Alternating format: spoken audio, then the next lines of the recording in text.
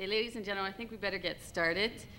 Obviously, this podium and the mic's on the wrong side of the room, but there will be a few more people filtering in throughout the morning. I'd like to welcome you to today's program, Lawyers as Lobbyists. I'm Laurel Evans, a program planning lawyer with the Law Society's Continuing Legal Education Department. I'd like to take the opportunity, first thing this morning, to thank today's faculty, not only for coming to speak to you today, but also for all of the time and the effort that they've put into preparing the materials and the videotape that you'll see later on this morning. As you may know, the Continuing Legal Education Department is a non-profit arm of the Law Society, which is reliant upon the efforts of volunteer lawyers from across the province in order to be able to continue presenting programs such as the one that you're about to see today. Okay, so now I'd like to take the opportunity to introduce to you the chair of today's program, Ronald Atkey. Ronald Atkey is a senior partner in the Toronto office of Osler, Hoskin and Harcourt and is co-chair of the Public Law and Regulatory Affairs Department, consisting of 12 lawyers in Ottawa and 6 lawyers in Toronto. Since 1974, Ron has practiced in the area of corporate and administrative law, specializing in matters of government regulation and international business transactions. Mr. Atkey's been active in public life. He was elected Member of Parliament for St. Paul's in 1972 and 1974, and again in 1979-80 when he served as Minister of Employment and Immigration. During 1984 through 1989, he served as the first chairman of the Security Intelligence Review Committee established to oversee the Canadian Security Intelligence Service, CSIS. He has also advised the federal government on competition law and international trade. Okay, so without further ado, I'd like to ask Ron to come up and commence the proceeding. Thank you. Thank you for that introduction, Laurel, and it's my privilege and honor to be asked by Continuing Legal Education of the Law Society to chair this somewhat interesting and novel program. I have 2 remarks about the positioning and the attendance today. First, obviously, we would have had double the attendance had there not been a federal election in progress, because most of the active lawyer lobbyists are out in the hustings, where some who I know are in the room today would rather be. The second is, I think we might refocus this event a little bit if, before I start my formal remarks, some of you felt compelled to get up and sprint to the middle of the room instead of being on the far right. That is my far right. Or if I want to put it in pejorative sense, the far left. And so I would invite anyone who is way over there to please come and join us right here in the middle, and we can have a much friendlier discussion with our panels. To repeat a general position of the CLE group within the Law Society, it's important when we come to question and answer sessions today, and we hopefully will have a fair amount of dialogue with the speakers and the panelists, that you put your question as loudly as you can, and don't be frustrated if the person taking your question first repeats it. That is for the benefit of those who are not here in the room today, but will want to have the benefit of the videotape replay at some distant location, such as their cottage or their ski chalet, as they contemplate next winter the joys of lobbying as lawyers. And so we will have that slight time delay as questions are asked. Now, my first task today, in addition to introducing the panel, is to offer you some remarks on lobbying as a professional activity for lawyers. And I start from the most common phrase that is uttered at a cocktail party or any gathering of lawyers when the word lobbying is mentioned, and aside from some bad lawyer jokes, which are now turned into lobbyist jokes, the general approach is, lobbying, we don't do that sort of work. It's the sort of thing that they used to say around my firm when they mentioned criminal law. We don't do that sort of work. And yet, things do change in the real world, and at my firm, which is traditionally a large corporate and commercial full-service firm, we now admit that we do lobbying as a professional activity. You've also heard it at gatherings of lawyers, the general approach taken by many experienced hands, say, well, you know, when you've got a government problem, you don't really need a lawyer. What you really need is a good lobbyist well connected with the government. And I think that was an approach which typified the professional position of lawyers in the 50s and 60s and 70s, but that in turn may be changing. Certainly any of those who have cast their eyes to the south and watched professional growth among large law firms in the United States, and particularly in Washington, would believe here that there is an area of professional activity that lawyers do perform, and perform rather well. Indeed, I would suggest that for those who want to ignore lobbying for lawyers, we're ignoring lost professional opportunities. And we may well abdicate important, high-quality work requiring legal or law-related skills. We're abdicating this to non-legally trained persons who are not always capable of serving clients' needs and resolving problems with the government. Now, this comment is not to suggest that there isn't an important role for the non-lawyer government relations expert. In fact, I have worked, and I know a number in the room have worked with some rather high-quality non-lawyers. Sometimes we work jointly. Some cases we assist the clients in hiring the appropriate firm. Sometimes those clients work with a GR firm to determine which lawyers or which law firm they'll hire. And particularly on a major acquisition, merger, takeover of some public moment involving regulatory oversight by a government agency or board, the involvement of the lawyers and the government relations firm together as part of the overall strategy team is absolutely essential. Now, the lawyering function in lobbying, all of us have our own sets of categories as to what lawyers do and what lawyers can't do, and I know Graham Scott and David Smith will share with you their views, as well Karl Jaffary, in terms of the lawyering function and dealing with government. I've always tended to classify the professional function into three. The first is as a strategist, second as an advocate, and third as a solicitor, a more traditional function. Now let me deal briefly with each of those. First of all, I believe, and it's my experience, that lawyers have analytical skills which are very useful in identifying and isolating problems. With the knowledge of the structure of government and how it works, the lawyer is well equipped to advocate a suitable starting point or level for intervention, as well as to the means of intervention, whether it's a telephone call, letter meeting, personal visit, publicity, media exposure, or court action. The lawyer's perspective is useful in determining who should constitute the team to manage the client's case, whether you have a GR firm, a PR firm, whether you have an advertising agency, whether you have media advisors, you do media training, economic researchers, accountants, coalition builders.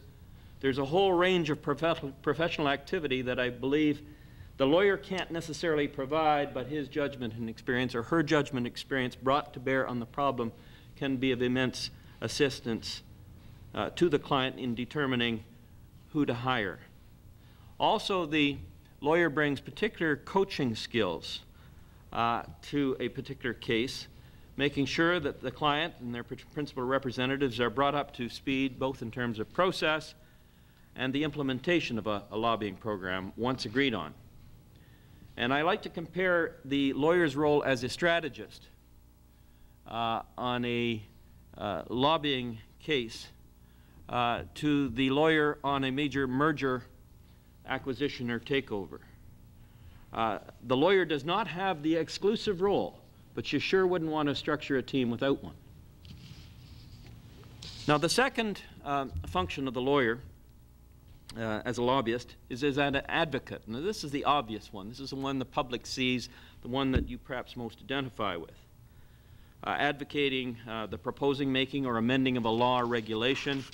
And this can involve submissions to public servants, to a minister or ministerial staff, to legislative committee, individual MPs or MPPs, or the seeking of relief respecting the enforcement, interpretation, or application of a statute or regulation by a government agency, board, or commission, or tribunal.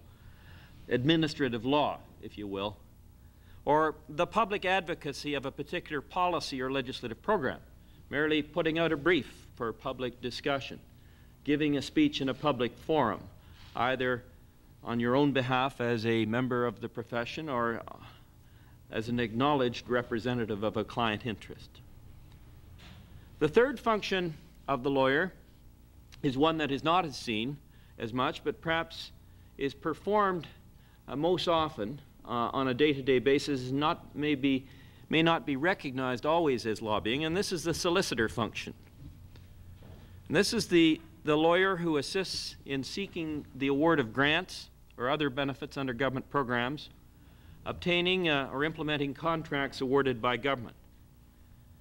Now, this role is multifaceted. In addition to identifying government grants and contract opportunities for clients, the lawyer is uniquely qualified to advise on conditions of eligibility, compliance and reporting rules, definitions and presentation of qualifications, negotiation of terms, advice on tax considerations, coordination of closing arrangements, preparation of documentation, preservation of good standing status during the term of the contract or the award of grant, and finally the avoidance of early termination, including asserting the legal rights to due process and procedural fairness in the event of termination.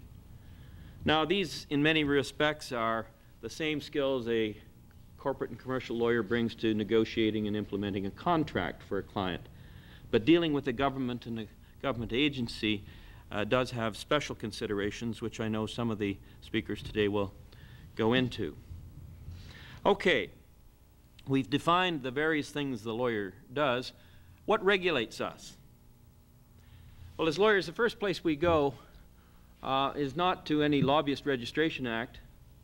We go to the Law Society of Upper Canada here in the province of Ontario, and we look at the Professional Conduct Handbook. I have in my paper today given you some of the rules which I believe should be kept immediately at hand for those of you who are contemplating engaging in lobbying activity. Some of them may or may not be relevant, but I think they're there, and it's helpful to remind ourselves of our duties as lawyers in the lobbying process. The first one which I have come up against more often than not is the lawyer's duty to hold in strict confidence all the information concerning the business and affairs of the client acquired in the course of the professional relationship, and not to divulge that information unless expressly or impliedly authorized by the client or required to do so by law. Too often we take as a given a mandate from our client to disclose if we think it's in the client's interest, and to disclose to a public servant without going back to the client and asking them. And I remind you of your professional duty to have that permission expressly, if necessary, when negotiating or advocating a position on behalf of a client to a government.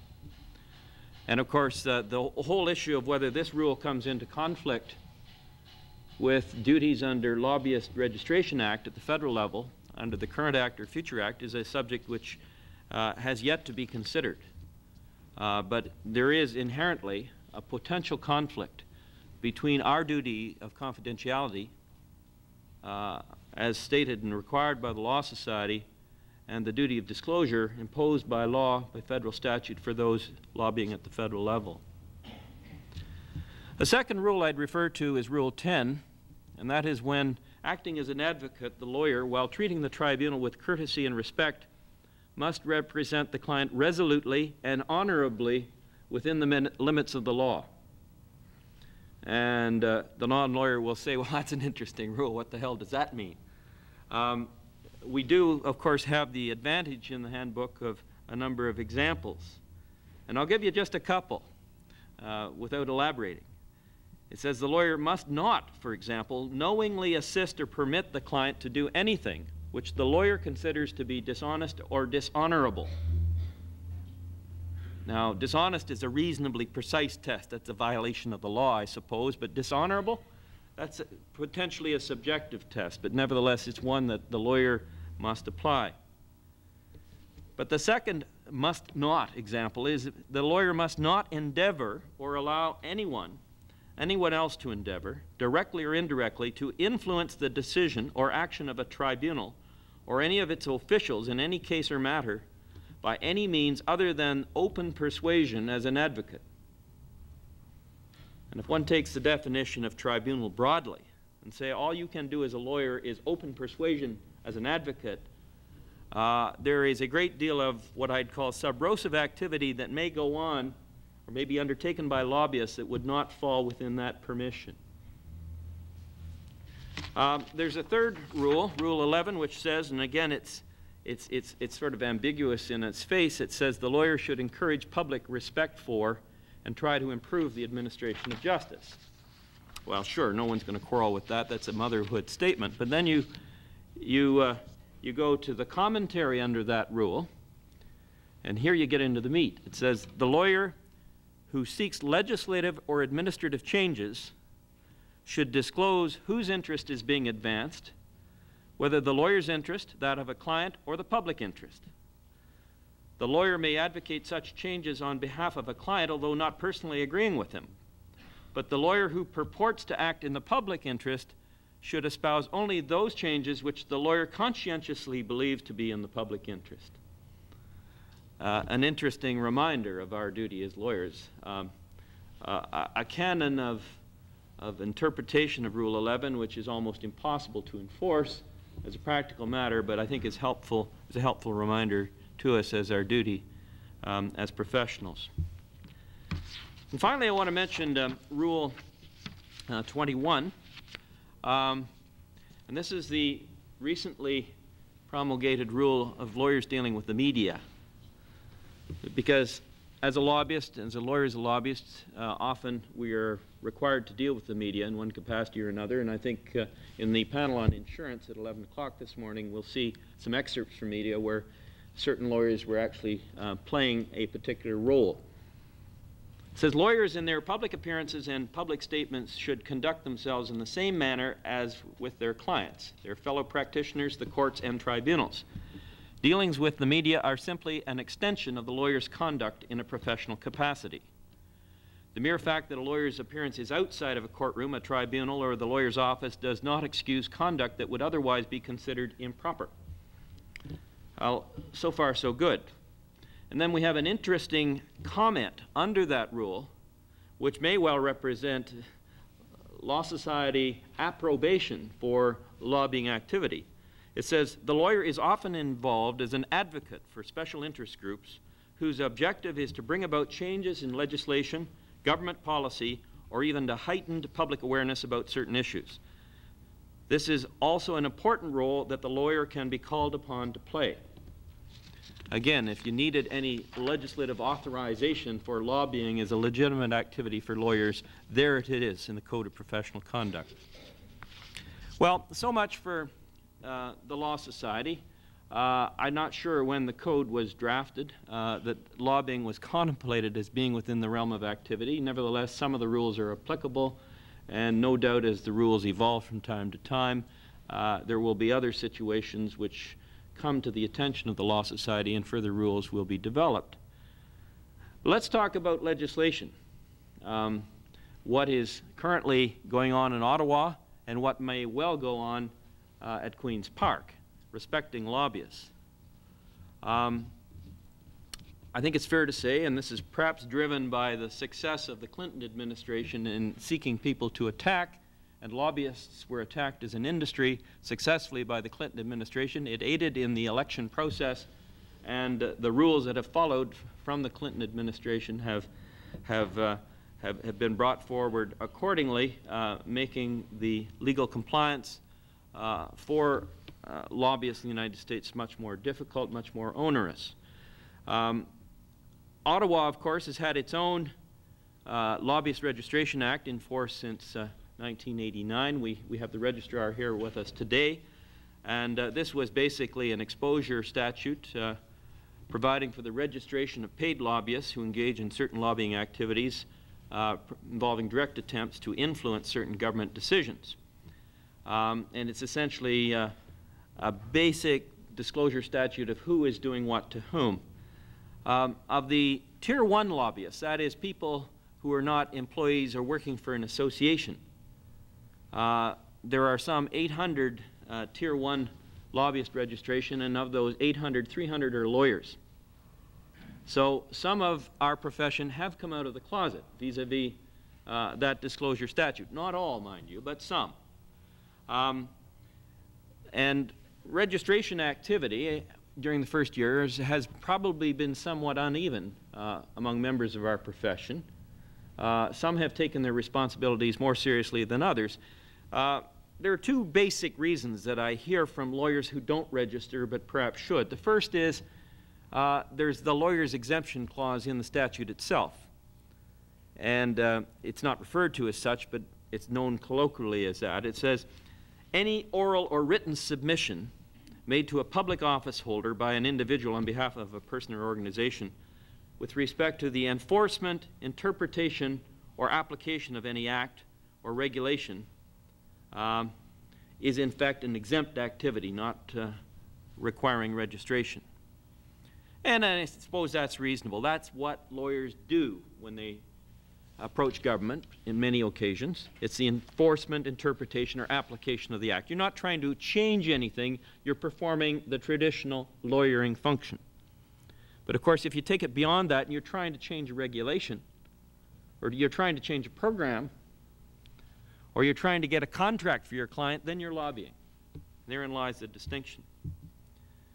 Another reason that lawyers advance to me for not registering is Rule 4, which we referred to, and that is the duty of confidentiality. And they also refer to the evidentiary rule of lawyer and client privilege, which may well be a red herring, but nevertheless it's raised. Now, Rule 4, of course, does require confidentiality, and if the federal law says you must disclose, and the provincial law says you must not disclose, except with the consent of your client or required to do so by law, well, by law may well refer to a federal statute, suggesting paramountcy for the federal statute.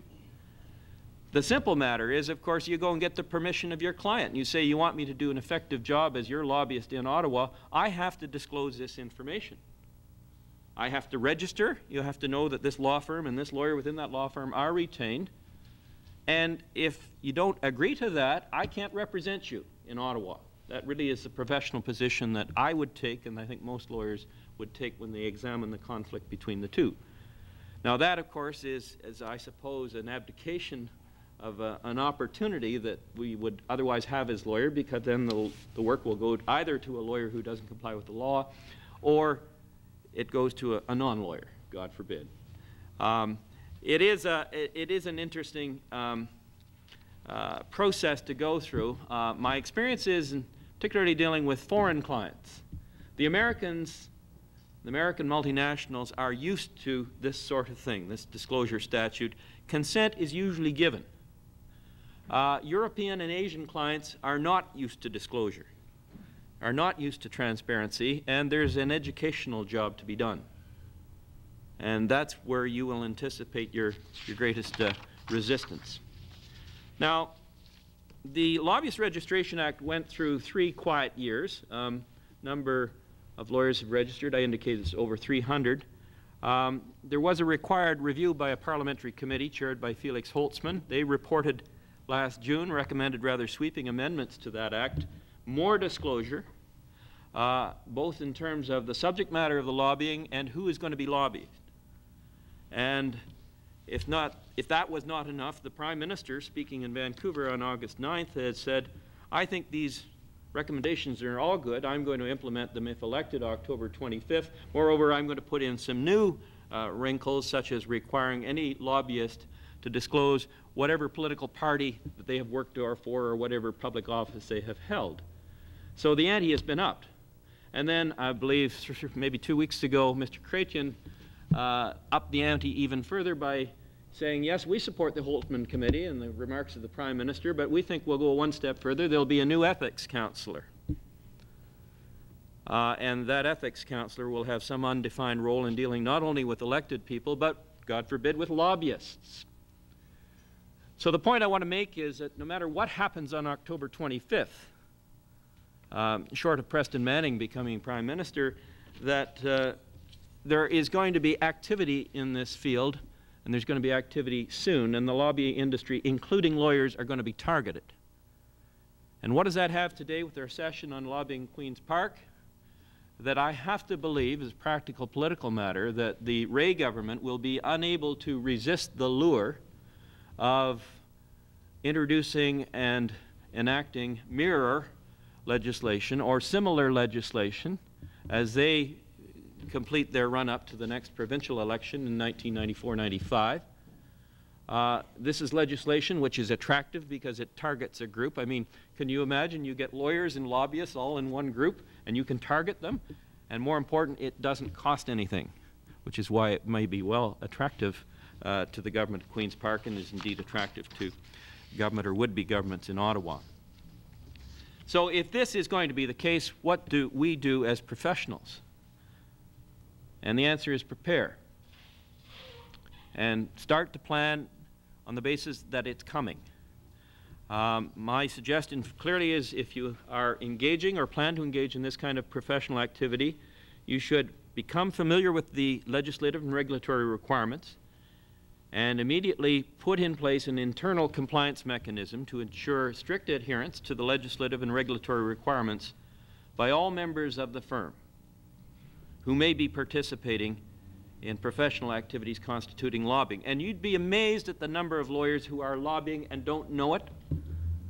The area within our farm that was the greatest and most fertile ground for registration was not the government relations people like Michael Gough and myself, it was the tax department. And those guys were up in Ottawa every day of the week making proposals to amend regulations. And that's lobbying. Now they comply. It wasn't without some difficulty, but finally they read the law and they believed as lawyers they should comply with federal law. And I think any law firm should be well advised to be aware of this requirement, and if it comes at Queen's Park, to take it seriously, just as if you're in the securities business, you take the requirements of the Ontario Securities Commission very seriously. If you're in the law business, you take the requirements of the Law Society very seriously. And if you're in the lobbying business, you take the legal requirements of the Lobbyist Registration Branch in Ottawa and at Queen's Park very seriously. Now, I'm going to conclude my remarks not by going through pages 9 through 11 of my paper, which are Atkey's 10 helpful hints for lobbyists who are lawyers.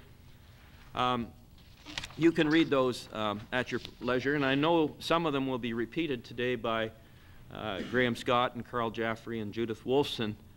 I do want to refer just, I guess, to a couple, because I think they go to the heart of being successful or not being successful as a lawyer lobbyist. The first one is, of course, don't ask government for a response or a decision that you know they can't give. That seems almost too simplistic to mention, but your clients will ask you to do this, ask the impossible, and you have to work with your client to deal with the possible. Lay out the alternative courses of action that you think the government can take within existing policy parameters, even though some of those may not be to the liking of your client, but they may not be as bad as some of the other alternatives. And so above all, remember that government, like politics, is the art of the possible, not the absolute. And the other helpful hint, and that some of us have learned, I guess, through trial and error and bad experiences, is avoid threats, except as a very last resort. Going to a minister or to an elected official or to the Premier's office or to the Prime Minister's office, in many cases that is a threat which will fracture a relationship. It's regarded as a hostile act, and you only do it if all else has failed. And indeed, it's a pretty good sign that you're going to lose if you have to go at that level to achieve what you want. And similarly, threatening going to court. Sure, there is a place for adjudication by judges of genuine disputes between the private sector and the government. But just because you're a lawyer and you can turn your litigators loose in the government, be very careful in the use of that particular weapon.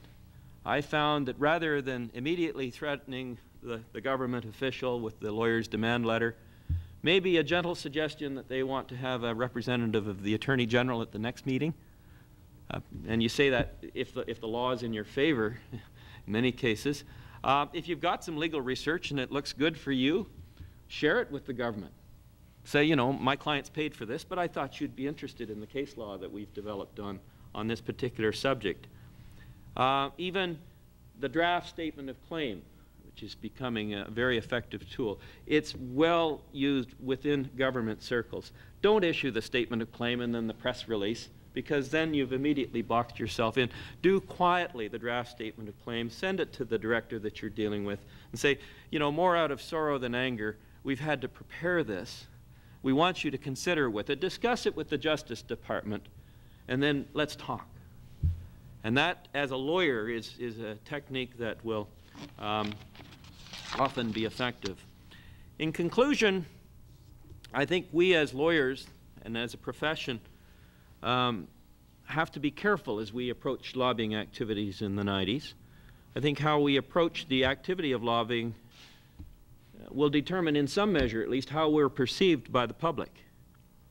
To the extent that we as lawyers avoid or ignore registration or disclosure requirements, or try to treat the process as an old boys network or one of political context, will simply give rise to public cynicism and more bad lawyers' jokes. And I think there will be a harsher regulatory regime than the one at present.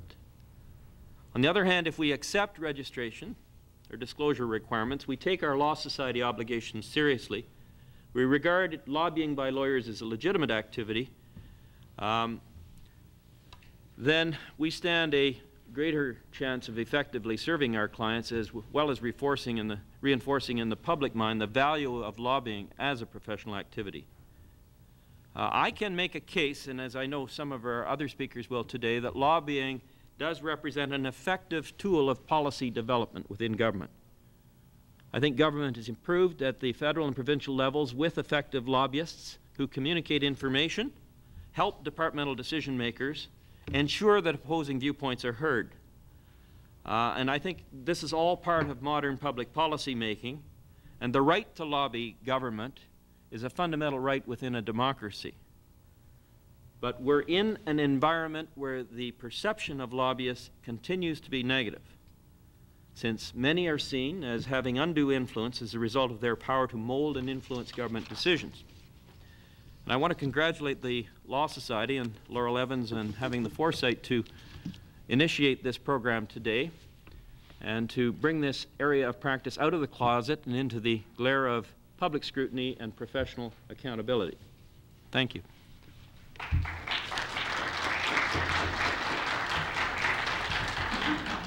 Now, our next two speakers, our next speaker, I should say, is no stranger to the field of lobbying, no stranger to the field of politics. He's a partner with the Fraser Beattie firm here in Toronto. David Smith was called to the bar in 1972 and as campaign manager for my Liberal opponent promptly lost his first election. He then went on for to a distinguished career at City Hall, where he was not the lobbyist but the lobbied as a city councillor in the municipality metropolitan Toronto. He had had some time as an executive assistant to the Honourable John Turner and to the Honourable Walter Gordon. He finally got elected in 1980 as the Member of Parliament for Don Valley East, and that's the year I lost David. And then he was appointed to the cabinet finally in the last year of the Trudeau regime of 1983-1984 as Minister of Small Business and Tourism. He has finally come into his own as the campaign manager for the Liberal Party in the current election campaign in the province of Ontario, and we're very pleased that he should take time away from his duties as campaign manager and from appearances before the Racing Commission to share his views today on what lawyers can do that others can't. David Smith.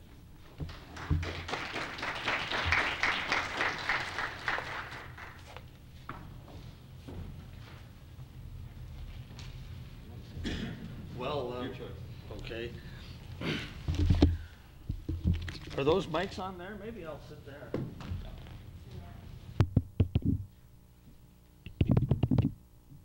Well, maybe there is a logical connection between appearances before the Racing Commission and elections. I don't know. I'll leave that up to you. I apologize for not having a text, but as Ron has mentioned, I have noble and pressing pursuits that are occupying a lot of my time until the 25th of October, and I felt if I didn't have the time to do it properly, I probably shouldn't really try. So I apologize for that.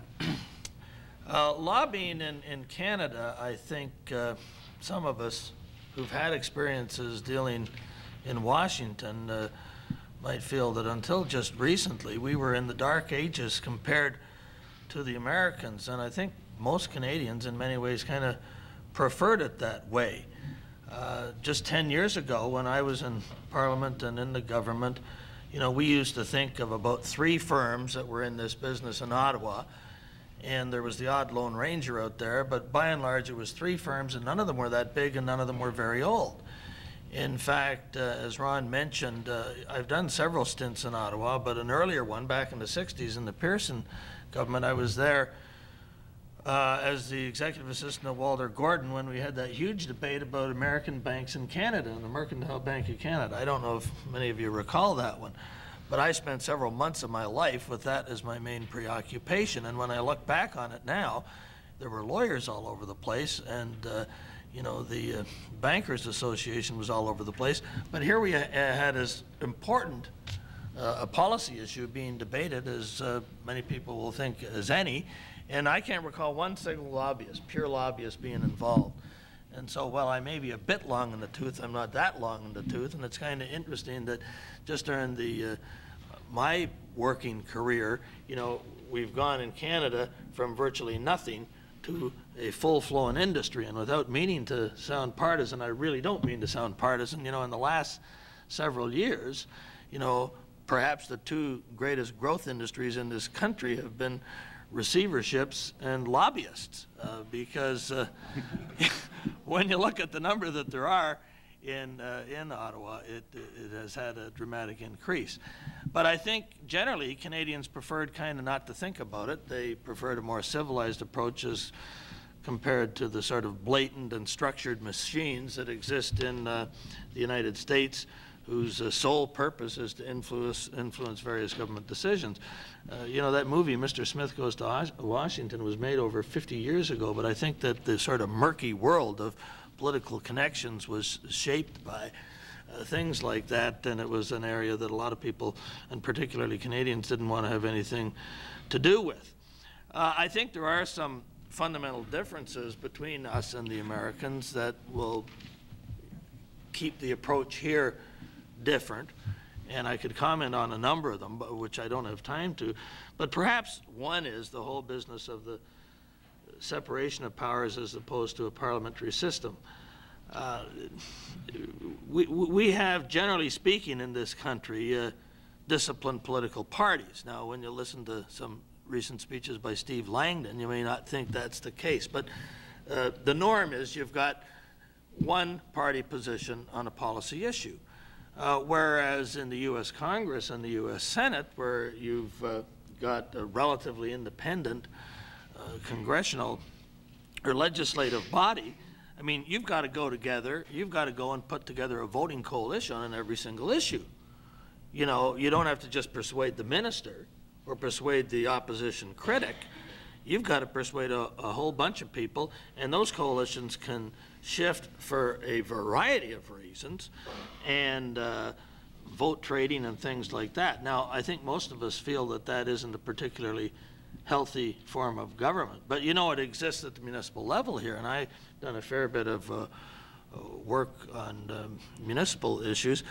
And at any city council or at Metro Council, you know, if you're promoting a particular position that you think has merit, the fact that the mayor may be in favor of it or the Metro chairman may be in favor of it, that's one vote out of 17 or one vote out of 33 or whatever it is.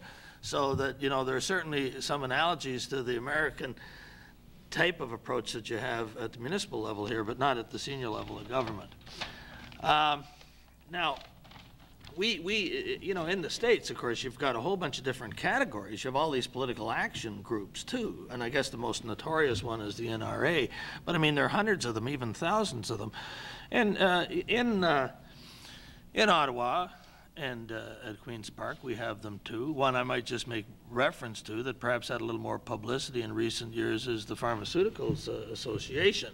And it's kind of interesting that it's headed up by Judy Erla, who was a minister in the last Trudeau government and obviously a Liberal. But when she was hired after the Mulroney government had come in, and obviously the people in the pharmaceuticals industry didn't think it would handicap them to have a former prominent Liberal as head of their association. In fact, perhaps somebody obviously thought there might even be an advantage to it, and I think the advantage should be clear to everyone that, you know, they didn't want whatever their various causes might be to appear to be determined on the basis of cronyism. And I think in a way that's kind of a healthy thing. And obviously in terms of being effective, the Pharmaceuticals Association were effective in getting legislation that they were in support of through. Maybe might have been a little different if they'd have written the bill. Some people may argue they did. You can get a range of opinions on that.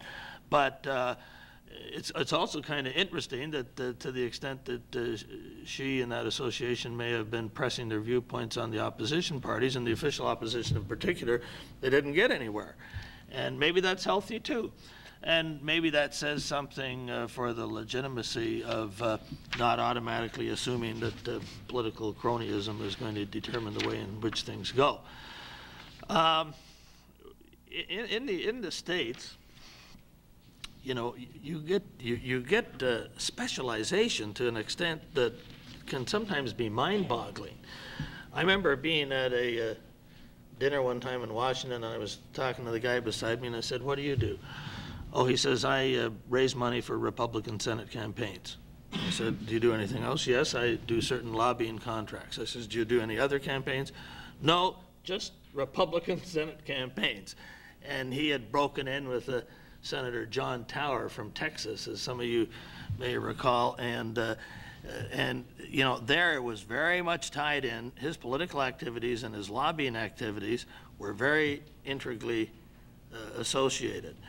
And I think it's stuff like that, which I think sometimes gives people an impression of an odd aroma about that whole area in the United States.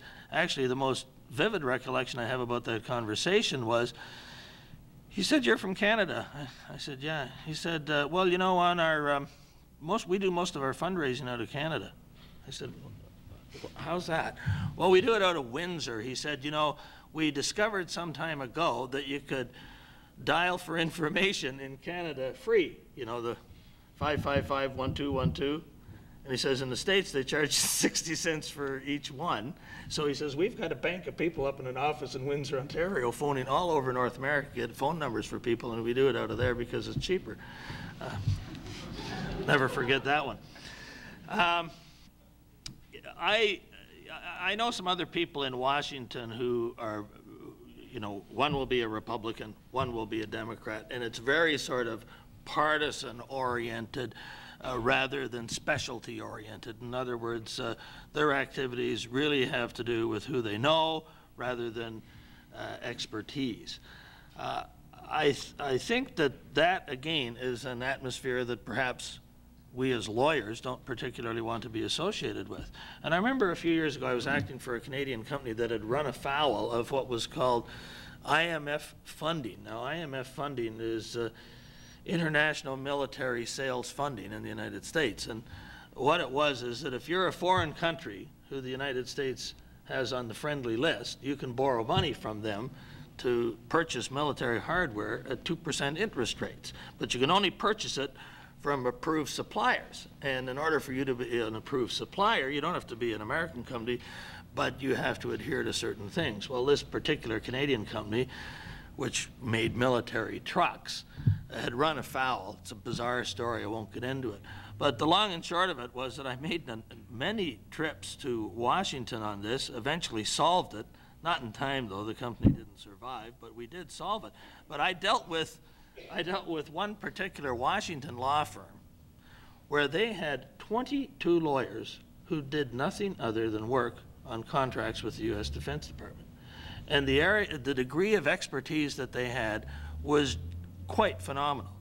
And I used to talk to some of these guys about, whether they had much input into the development of policy. Well, I said certainly not in terms of military or foreign policy, but in terms of procurement policies, yes, they had a lot of influence.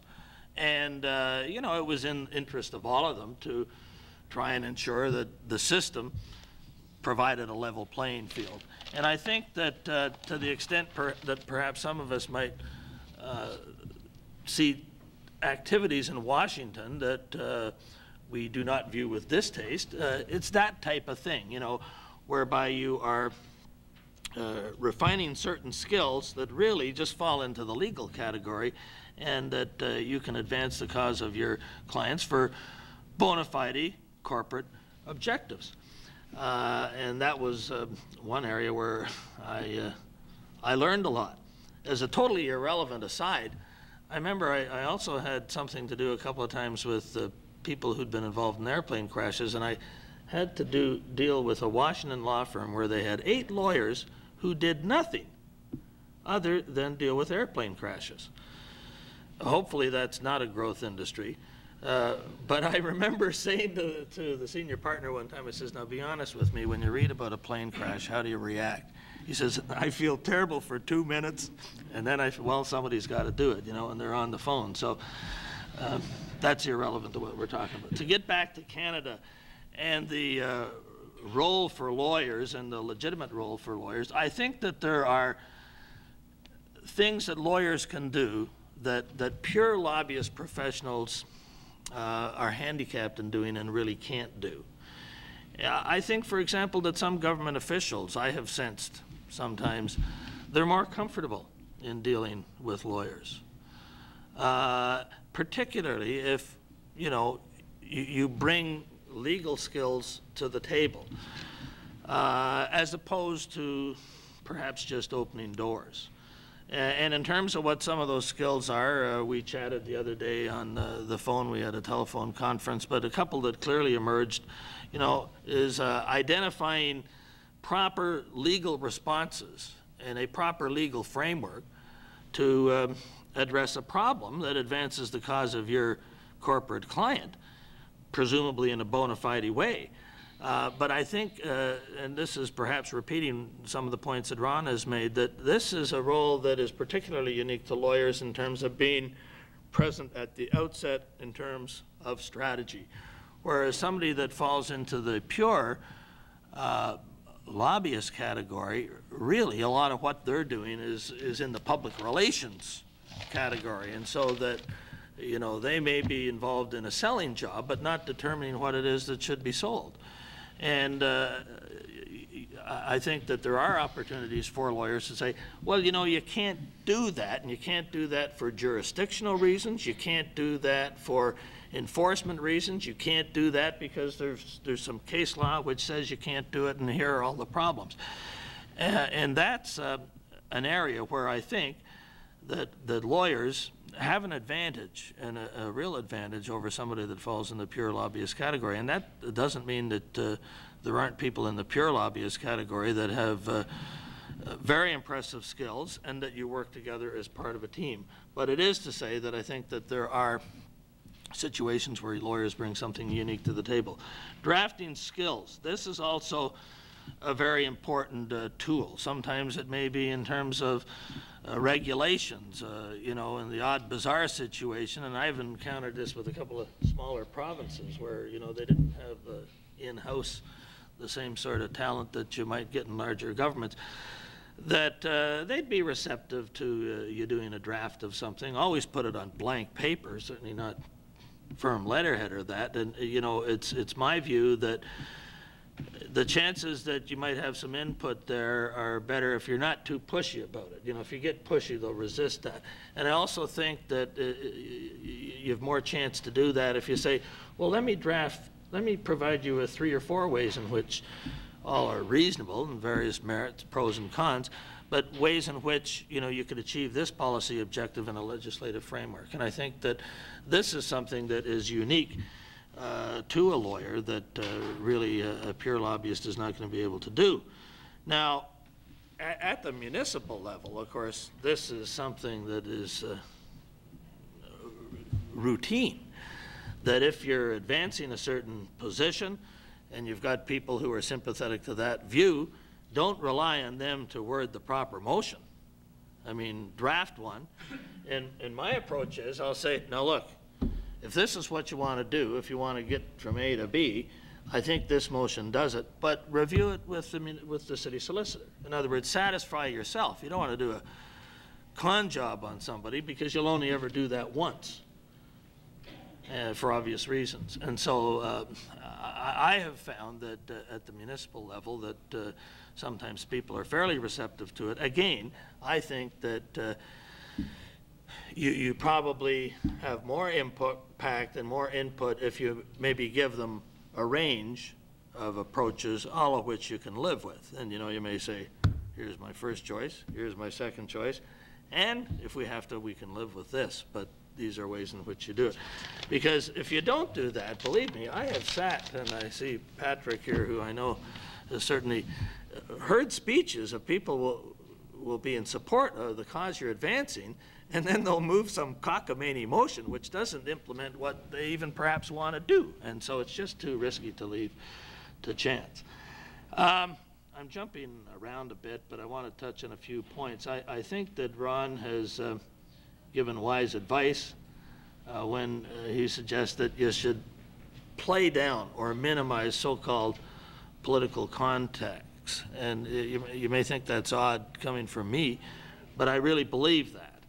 And I think that there are good points in Ron's paper here that if you sort of flaunt the fact that you know everybody, it'll work against you.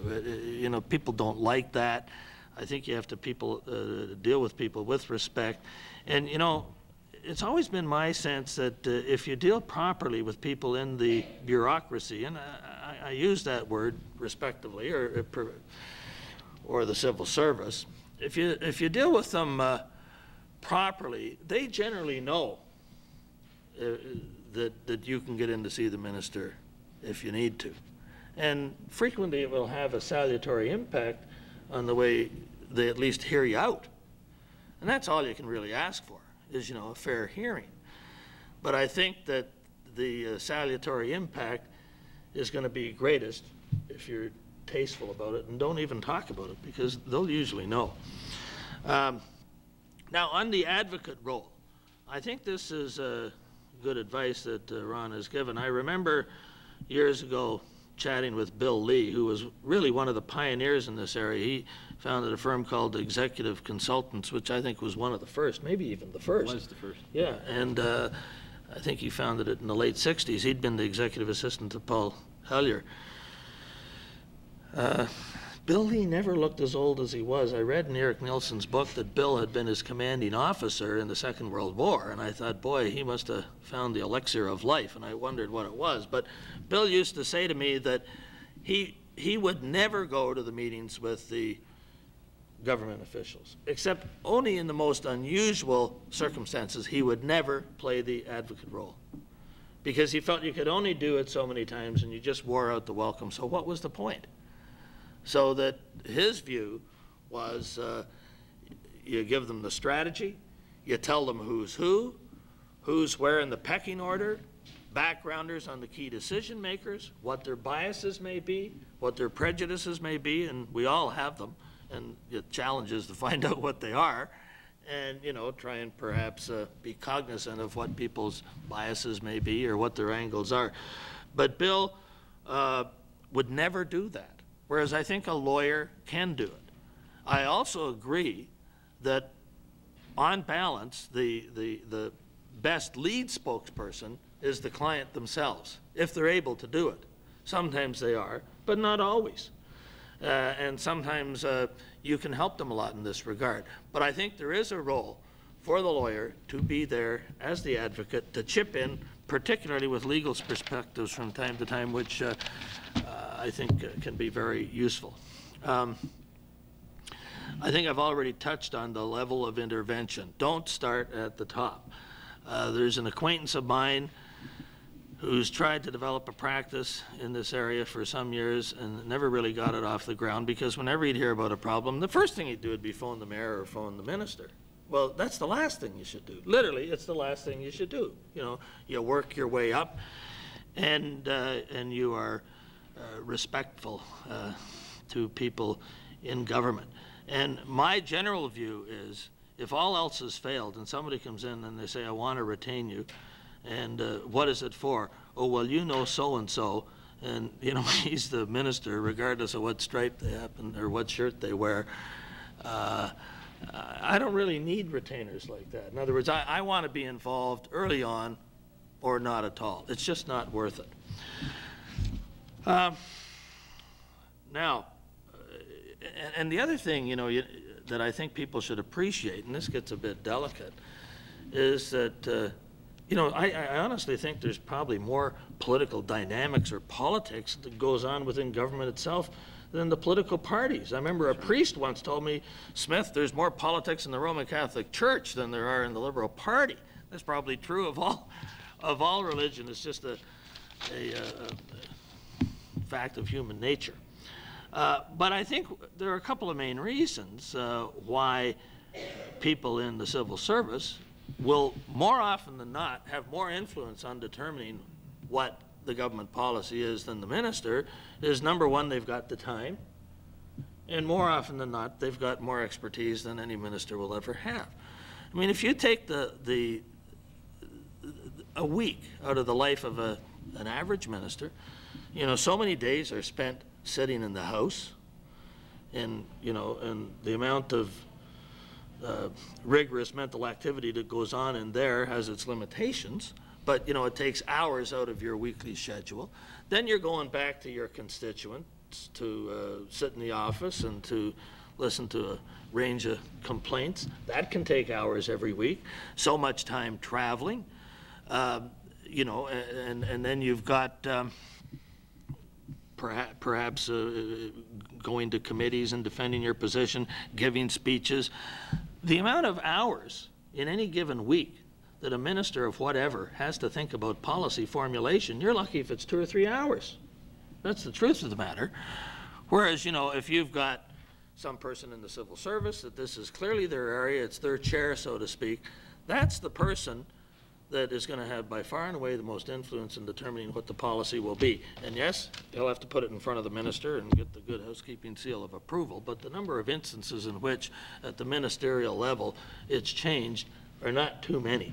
So that's another reason why I feel very strongly that go right up the ladder. And, you know, if you're not getting anywhere with the person in the first rung, I think it's always best to say, now listen, you know, my client's this is life and death for my client. I've got to go up the ladder, but I want you to know about it. There'll be no surprises, no ambushes. And I think if you ever try the ambush route, you know, all you do is burn bridges and eliminate future dialogue, and that's not in your interest, and it's certainly not in the interest of your client. Now, there are a number of very good points that are in here on pages 9 and avoiding partisan politics. I agree with that very much so. You know, I think that, and Bill is here, that when you sit in the House, you know, you develop respect for your colleagues regardless of what stripe they are, and if you treat them with respect, they will generally treat you with respect. There's the odd one who doesn't do that, who gets personal and gets nasty, and they pay for it because people don't want to see them. But I think you're always best to avoid partisan approaches when you're doing it on behalf of a client. Well, I think you're best to avoid it all the time, unless you're running for office. Yes, point 6 here, I think, don't ask for a response that the government official cannot give.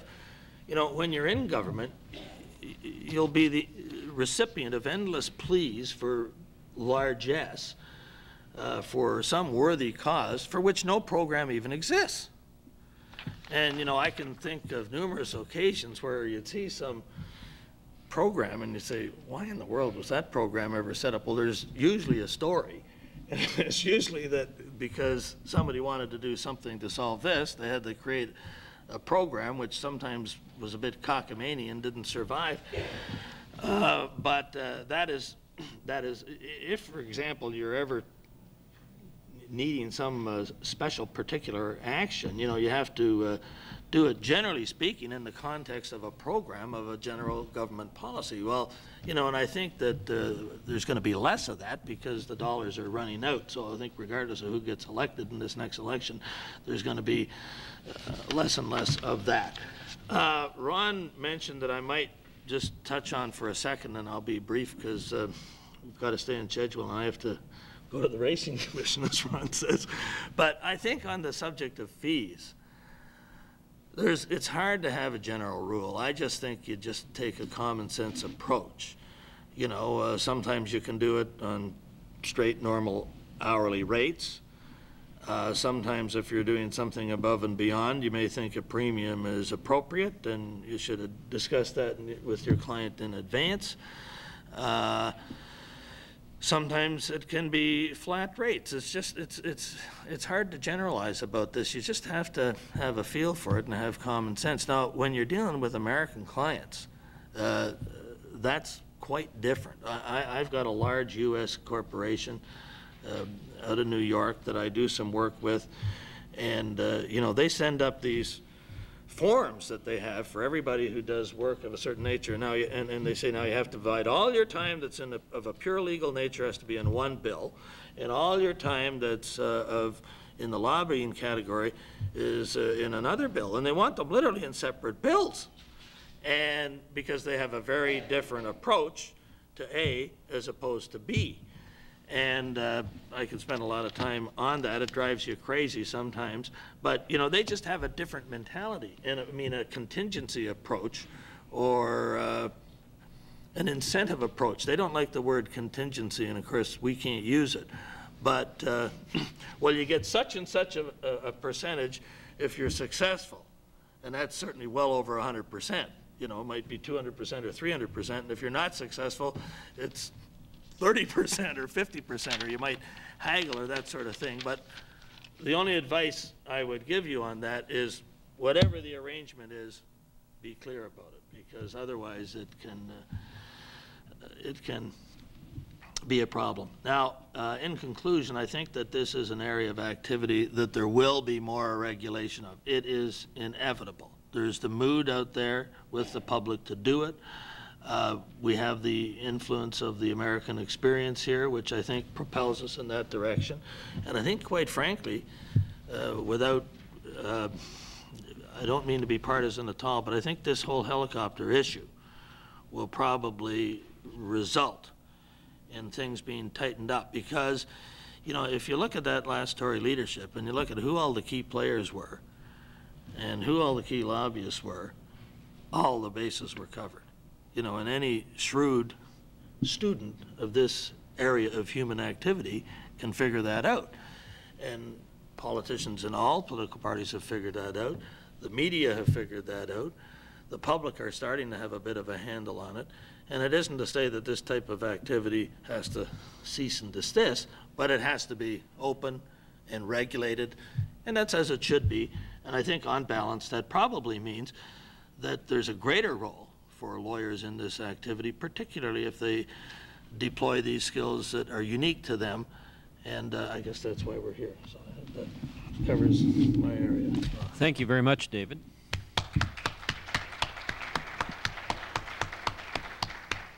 before Brother Smith departs for the Racing Commission, are there any questions that you want to fire on? This may be your last chance. David, what do you think is the interplay between the political assistance to the minister and the bureaucracy? Repeat the question,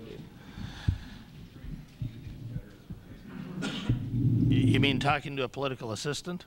David, repeat the Yeah, the question was the difference between dealing with the government per se and political assistance to the minister. I don't see any harm in doing both, as long as you're not trying to end run. You know, in other words, you know, as long as you're not trying to end run the bureaucracy, because if you try and end run them, in the long run you'll pay for it. And so if you've got people, particularly on the government side of things, who are happy to hear from you, and you know, you're advancing a bona fide perspective on some legitimate corporate objective, I think it's fine to keep them in the picture and perhaps seek advice and guidance. I wouldn't flaunt the fact that you're talking to them, because that'll backfire on you. But I don't see a problem in having some dialogue there, as long as you're still going through all the steps up the ladder in a respectful way. Just to supplement that, often it's a technique that is used of blind copies of documents that you're putting in at a lower level, just to send it on to the minister's office. So there will be a staffer there that will be aware of this activity that's percolating on at a lower level. And you're not really asking them to do anything with that information other than to file it and saying, you may need that information base at some time in the future if this problem isn't resolved or if it somehow explodes. And it's always helpful. The thing that ministers hate the most is surprise. And if you can somehow, through the use of staff and information, avoid the surprises, you're halfway there to maintaining a very good relationship. Any other questions? Well, thank you very much, David. Very useful insights, and good luck, but not too much. Okay.